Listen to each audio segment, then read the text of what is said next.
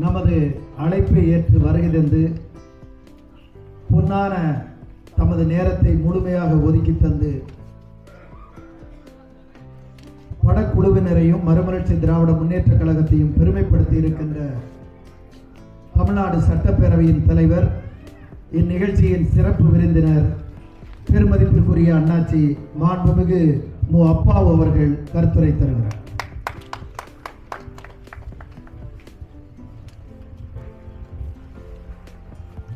இந்த மண்ணின் மைந்தர், மிகப்பெரிய போராளி, இந்த ஆணவ புறத்தை 50 ஆண்டு காலம் ஓய்வில்லாமல் உழைத்து எத்தனை அவமானங்கள், எத்தனை எதிர்ப்புகள், எத்தனை சவால்கள், அத்தனையும் முறியடித்து தலை நிமிர்ந்து நிற்கின்ற ஒரு அரசியல்வாதி தமிழகத்தில் இருக்கிறார் என்றால் அது இந்த மண்ணின் மைந்த அன்பிற்குரிய ஐயா வைகோ அவர்கள்.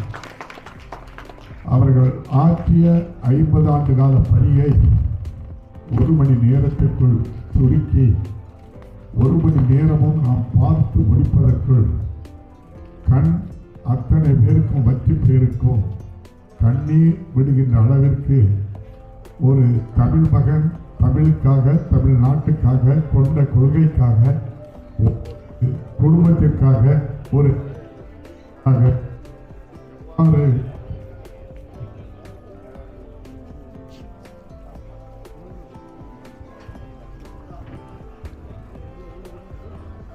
எவ்வாறு போராடி இருக்கிறார் என்பதை 1 மணி நேரத்திற்குள் அற்புதமாக தயாரித்து ஒரு கலை நுணுக்கத்தோடு, கலை ஞானத்தோடு, புத்தி கூர்மையோடு, ஞானத்தோடு மிகச் சிறப்பாக இயக்குனராக அவரே அந்த பாத்திரமாக எண்ணி மிக சிறப்பாக நம் கண்முன்னே கொண்டு வந்திருக்கின்ற அவருடைய வழித்தோன்றல் இந்த இயக்கத்தை தொடர்ந்து நடத்தி நம்முடைய தொண்டர்களுக்கு உறுதுணையாக, காவலராக இருந்து வந்து கொண்டிருக்கின்ற அன்பிற்குரிய தம்பி துணை வைகோ அவர்களே, அருமையாக உரையாற்றி அமர்ந்திருக்கின்ற எங்களுக்கெல்லாம் அரசியலிலே வழிகாட்டியாக இருந்த முன்னாள் மத்திய இணையமைச்சர் அன்பிற்குரிய அண்ணாச்சி தனுஷ்கோடி ஆய்கர் அவர்களே, என்னுடைய சட்டமன்ற உறுப்பினர் அன்பிற்குரிய தம்பி சதர் திருமலைக்குமார் அவர்களே, அன்பிற்குரிய நிஜாம் அவர்களே, அன்பிற்குரிய தம்பி ராஜேந்திரன் அவர்களே, என் தொகுதியைச் சேர்ந்த அன்பிற்குரிய ஐயா மாமனகுரு அவர்களே, விடுதலை சிறுத்தை கட்சியினுடைய தம்பி சுரேஷ் அவர்களே, கம்யூனிஸ்ட் தோழர் அன்பிற்குரிய சுரலை அவர்களே, அன்பிற்குரிய காங்கிரஸ் கட்சியினுடைய மாவட்ட தலைவர் சங்கரபாண்டியன் அவர்களே, அன்பிற்குரிய நெல்லை முத்தையா அவர்களே, அன்பிற்குரிய தம்பி பழனிசாமி பாண்டியன் உட்பட இந்த நிகழ்வுக்கு வருகை தந்திருக்கின்ற அனைவருக்கும் இந்த நல்ல வேளையிலே என்னுடைய அன்பான வணக்கத்தை தெரிவித்துக் கொள்கின்றேன். இந்த ஆவணப்படத்தை எல்லோரும் பார்த்திருப்பீர்கள். அருமையான படம். அதிலிருந்து நான் அதிகம் பேச விரும்பவில்லை. நம்முடைய தலைவர், நம்முடைய மறுமலர்ச்சி திராவிட முன்னேற்ற கழகத்துடைய நிறுவன தலைவர் ஐயா வைகோ அவர்களோடு இணைந்து பணியாற்றுகின்ற வாய்ப்புகள் எனக்கு அதிகம் கிடைக்கவில்லை. ஆனால் அவர்களை பற்றி நான் கேள்விப்பட்டதை மறக்க முடியாத அளவுக்கு பல நினைவுகள் என்னிடம் இருக்கின்றது. குறிப்பாக ஒரு தலைவன் எவ்வாறு இருக்க வேண்டும் என்றால் அதற்கு எடுத்துக்காட்டான ஐயா வைகோ என்பதற்கு ஒரு உதாரணத்தை சொல்ல விரும்புகிறேன். பல போராட்டங்களிலே கலந்து கொண்டிருக்கின்றார். பாளையங்கோட்டை சிறையை நிரப்புகின்ற அளவிற்கு 1000 பேர் 5000 பேர்களை அந்த சிறையிலே அடைத்து அவரோடு அவர் இருந்திருப்பார். நெருக்கடி நிலை காலத்தில் இருந்ததை நான் சொல்லவில்லை. பல சந்தர்ப்பங்களில் அவர் இந்த காலங்களில் எல்லாம் வந்த தொண்டர்களை 5000 பேர் என்றால் 5000 பேருக்கும் அறுசுவை உணவு கொடுத்து விட்டு மதியம் உணவு உட்கொள்வதற்கு கொடுத்தால் இவர் கேன் வந்தால் 5001 ஆளாகத்தான் கடைசியாகத்தான் தன்னுடைய பசியை போக்குவார் என்றால் எந்த அளவிற்கு அந்த இயக்க தொண்டர்களை மதிக்கின்றார். சாமானியன் உணவருந்துவதை பார்த்து மகிழ்கின்ற ஒரு பண்பாளர் அன்பிற்குரிய ஐயா வைகோ அவர்கள். அது மட்டுமல்ல, நான் டெல்லியிலே ரயில் பவனுக்கு சென்று வள்ளியூரிலே அனந்தபுரி எக்ஸ்பிரஸ் நின்று செல்ல வேண்டும் என்று ஒரு கோரிக்கையை கொண்டு சென்ற போது அந்த ரயில் பவனில் இருந்த இயக்குநரை சந்தித்து பேசிக் கொண்டு இருந்தேன். பல திட்டங்களை அவருடைய கவனத்திற்கு கொண்டு சென்று இவற்றையெல்லாம் எவ்வாறு செய்யலாம் என்ற போது அவர் சொன்னார், இந்த ஆவணப்படத்திலே முதலில் குறிப்பிட்டது போது விருதுநகர் முதல் கொல்லம் செல்கின்ற அந்த இரட்டு வழி சாலை நம்முடைய அகல ரயில் பாதையை இரட்ட வழியில் அகல ரயில் பாதையை அமைப்பதற்கு அப்போது நான் சென்ற காலகட்டத்திலே அப்படி ஒரு ட்ரெயின் செல்லவில்லை. 10-15 ஆண்டுகளுக்கு முன்னால் நான் சுயேட்சை சட்டமன்ற உறுப்பினராக இருந்தபோது அந்த நிகழ்வு நடந்தது. அப்போது இது எவ்வாறு திட்டத்தில் சேர்க்கப்படும் என்று சொன்னபோது அவர் சொன்னார், பிப்ரவரி மாதத்தில் ரயில்வே பட்ஜெட் அறிவிப்பார்கள், அந்த அறிவிப்பிலே வர வேண்டும் என்று சொன்னால் அதற்கு முன்னாலேயே அந்த திட்டத்திற்காக ஒரு 6 மாதம் உழைத்தால் மட்டும்தான் அந்த திட்டத்தில் சேர்த்து ரயில்வே பட்ஜெட்டிலே அறிவிக்க வேண்டும். அதற்குரிய பூர்வாங்க பணிகள் அனைத்தையும் செய்து கொடுக்க வேண்டும். அப்படிப்பட்ட பணியை இருக்கின்ற நாடாளுமன்ற உறுப்பினர்களில் உங்கள் பகுதியில் இருந்து சிறப்பாக செயல்படுகிறார் என்றால் அது வைகோ அவர்கள்தான் என்று சொல்லி டெல்லியில் ரயில் பவனில் இருந்த இயக்குனர் என்னிடம் சொன்னார். அதுதான் எது என்று கேட்டால் விருதுநகர் முதல் கொல்லம் செல்கின்ற அந்த நம்முடைய அகல ரயில் பாதைக்காக அவர் உழைத்தது சொன்னார். பிரதமரை சந்திக்கின்றார், வெளியுறவுத்துறை அமைச்சரை சந்திக்கின்றார், முதல்வரை சந்திக்கின்றார், பெல்ஜியத்திலே நாடாளுமன்ற உறுப்பினர்களோடு சேர்ந்து பேசுகின்றார், நம்முடைய இந்திய நாடாளுமன்றத்தில் பேசுகின்றார், மிகப்பெரிய உயர் அதிகாரிகளோடு பேசுகின்றார். ஆனால் அதே நேரம் ஒரு சாமானியனுக்கு ஒன்று என்றால் ஒரு பேப்பரை எடுத்துக்கொண்டு ஒரு சாமானியன் தெரு தெருவாக அலைந்து ஒவ்வொரு வீட்டையும் தட்டி எவ்வாறு தன்னை காப்பாற்றுவதற்கு அணுகுவாரோ அதுபோல் இந்த தமிழ் சமுதாயத்திற்கு ஒரு பிரச்சனை என்று சொன்னால் அந்த பேப்பரை தூக்கி செல்கின்ற ஒரு சாமானியனாக அலைகிறார் என்றால் அதுதான் ஐயா வைகோ அவர்கள். சில பேர் பஞ்சாயத்து தலைவர் ஆகிவிட்டாலே நிமிர்ந்து நடப்பார்கள். என்ன செய்ய வேண்டும் என்றால் நான் எல்லாம் அவர் வீட்டுக்கு செல்வேனா என்று சொல்லுகின்ற காலத்தில் தமிழகத்தில் ஒரு தலை சிறந்த ஒரு அரசியல்வாதி, எதற்கும் அஞ்சாதவர், எதற்கும் ஆசைப்படாதவர், எவரிடமும் கைகட்டி நிற்காதவர், எவரிடமும் தலை வணங்காதவர், சொந்த கொள்கையில் உறுதியாக இருந்து அந்த இயக்கத்தை வழிநடத்தக்கூடிய ஒரு மிகப்பெரிய ஒரு தலைவர் சாமானியனாக ஒருவனை காப்பாற்றுவதற்கு செல்கிறார் என்றால் இதுதான் மனித பண்பு. அதைத்தான் நம்முடைய சவேரியார் கல்லூரியினுடைய முதல்வர் அருட்தந்தை மரியதாஸ் அடிகளார் சொன்னார்கள், அவர்தான் உண்மையை பேசுகின்றவர், யாருக்கும் யாருக்காகவும் யாரிடமும் பரிந்து பேசுகின்றவர் அல்ல, உண்மையை உறக்க சொல்கின்றவர். எங்கள் கல்லூரியில் படித்தார் என்பதை விட இந்த கல்லூரிக்கு வேறு என்ன பெருமையை நான் சொல்ல வேண்டும். ஆகவே 100ஆண்டு விழா நிறைவு விழாவிலே அவரை அழைத்து நான் பெருமை சேர்க்கிறேன் என்றால் அதுதான் ஐயா வைகோ. ஆகவே அப்படிப்பட்ட அவரை பற்றி புகழ்ந்து பேசிக்கொண்டே இருக்கிறதா எத்தனையோ விஷயங்களை நம்மளை பேசலாம். ஆனால் இந்த நிலையிலும் தன்னிலை தாழாதவர், சிறையில் இருந்தாலும் மக்களை பற்றி சிந்திக்கின்ற ஒரு ஆற்றல் படைத்தவர், எங்கிருந்தாலும் தன்னுடைய குடும்பங்கள் எத்தனை அவமானங்களை சந்தித்து இருக்கின்றது என்பதை அவருடைய உறவினர்களுடைய இறப்பு எடுத்து காட்டுகின்றது. எதற்காக அவர் இறக்கிறார் என்றால் இரவு பகலாக எதையும் எதிர்பார்க்காமல் உழைக்கின்ற உங்கள் மீது இவ்வளவு அவமானங்களை வீசுகின்றார்களே என்ற போது நம்முடைய குடும்பத்தில் உழைக்கின்ற இவருக்கு இவ்வளவு அவமானப்படுத்துகிறாரே இந்த சமுதாயம் என்று தாங்கிக் கொள்ளாமல் இருக்கின்றார். ஆனால் அதையெல்லாம் தாங்க வேண்டும் என்று தைரியம் கொடுப்பவர் தான் ஐயா வைகோ. ஆகவே இதை பார்த்து நாம் தெரிந்து கொள்ள வேண்டும். போற்றுவார் போற்றட்டும், தூற்றுவார் தூற்றட்டும், என் கடன் பணி செய்து கிடப்பதே என்ற ஒரு கொள்கையோடு பணியாற்றிக் கொண்டிருக்கின்றார். ஆகவேதான் நம்முடைய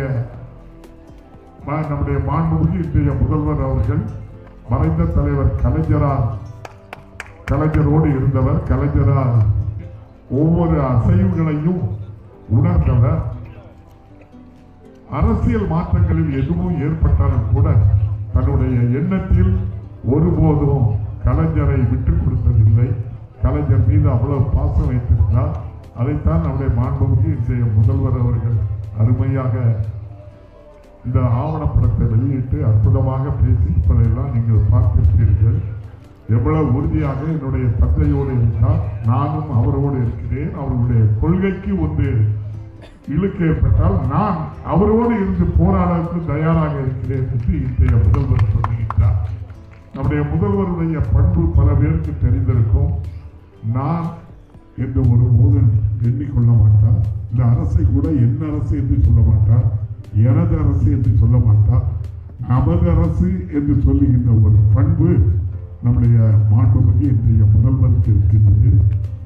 ஆற்றுவார் ஆற்றலை இகழாமை, போற்றுவார் போற்றலுள் எல்லாம் தலை என்று சொல்வார்கள். அந்த அடிப்படையில் இவ்வளவு கஷ்டப்பட்டு உழைத்திருக்கின்ற ஒரு பெரியவர்களை இழிவுபடுத்தி பேசக்கூடாது என்பதுதான் போற்றுவார் காப்பான், இந்த நாட்டை ஆளுகின்றவன் காக்கின்றவனுடைய காவலில் தலை சிறந்த காவல் அந்த காவல் தான். அப்படிப்பட்ட பணியை செய்து கொண்டு இருக்கின்றவர் தான் நம்முடைய வைகோ அவர்கள். ஆகவேதான் நம்முடைய மாண்புமிகு இன்றைய முதல்வர் அவர்கள் அவரை காப்பாற்ற வேண்டும் என்ற அந்த வள்ளுவருடைய குரலுக்கு எடுத்துக்காட்டாக இருக்கின்றார்கள். பல பேர்கள் கூட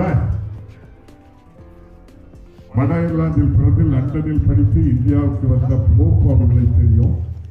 நம்முடைய தமிழ், தெலுங்கு, மலையாளம், கன்னடம் போன்ற மொழிகளை எல்லாம் படித்து இது திராவிட மொழி, அதற்கு தலைமை நம்முடைய தமிழ் மொழிதான் என்று சொன்னவர் கால்டுவெல் சொன்னார். போப்பு அவர்கள் முதன்முதலாக திருக்குறளை ஆங்கிலத்தில் எழுதி நம்முடைய தமிழுக்கு பெருமை சேர்த்தவர். அப்படிப்பட்டவர்களை எல்லாம் கூட வீரமாமுனிவர் தமிழுக்கு கொண்டாற்றினார்.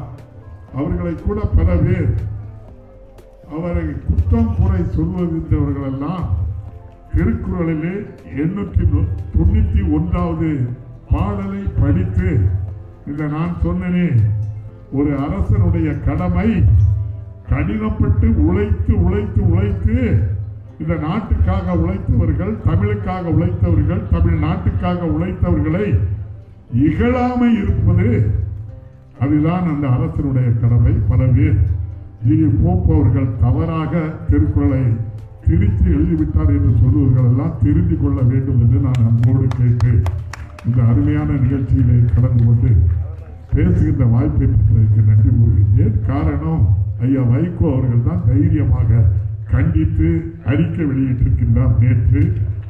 அதைத்தான் நானும் நினைவுபடுத்துகின்ற வண்ணமாக இதை நான் சொல்லுகின்றேன். இது அரசியலுக்காக அல்ல, தமிழ் உணர்வு, தமிழுக்காக ஆற்றிய பணிகள் எவ்வளவு பேர் அதை பெருமைப்படுத்தியிருக்கின்றார்கள் என்று சொன்னால் இந்த செம்மொழி அந்தஸ்து வந்திருக்கிறது என்றால் ஒரு காலத்தில் சமஸ்கிருதத்தில் இருந்து தோன்றியது தமிழ் என்று சொன்ன வரலாற்றை எல்லாம் புரட்டி போட்டவர் கால்டுவெல். ஆகவே அப்படிப்பட்டவர்களுக்கு இழுக்கு வரும்போது முதல் குரலாக ஐயா வைகோ போப்பு அவர்களை எதிர்த்து யார் குரல் கொடுத்தாலும் கண்டிக்கின்ற ஆற்றல் பெற்றவர் ஐயா வைகோ அவர்கள். அதைத்தான் நான் சொல்லுகின்றேன். நான் கண்டிக்கவில்லை, நான் அரசியல் பேச வரவில்லை, அரசியல்வாதி அல்ல, நான் பொதுவானவர்.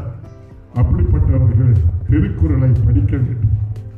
வெளிநாட்டில் இருந்து வந்த போப்போ, வீரமா முனிவரோ, கால்டுவெல்லோ தமிழை கற்காமல் பேசவில்லை.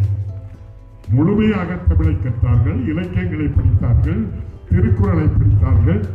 தமிழ் சமுதாயம் எப்படி இருந்தது என்று அகநானூறு புறநானூரில் ஒரு மனிதன் ஒரு குடும்பம் எவ்வாறு வாழ வேண்டும் என்று சொல்லி இருப்பதை படித்தார்கள். அதன் பின் அதற்கு விளக்கம் சொன்னார்கள். அதன் பின் இதுதான் தனி குடும்பம், திராவிட குடும்பம், இந்த திராவிட மொழிகளுக்கு தலைமையான மொழி தமிழ் மொழிதான் என்று கண்டுபிடித்தவர்கள் அவர்கள்.